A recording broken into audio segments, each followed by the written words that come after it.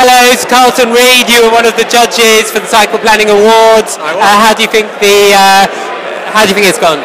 It was fab. I mean, this building in Walthamstow, I've never been to Walthamstow before ever. It just blew me away. It's a fantastic building, so that kind of got you in to the spirit and the mood. And then Philip was brilliant at doing stuff. Everybody was very gracious for the awards, so well done, Landor, for a fantastic first event.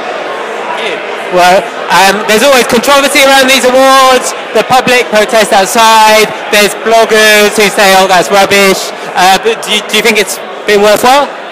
Absolutely. I mean, cycling doesn't need awards in effect.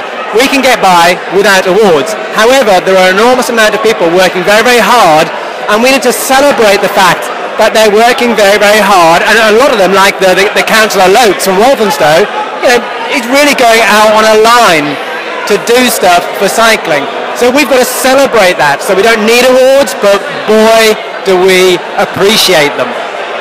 Well, thanks very much, Carlton.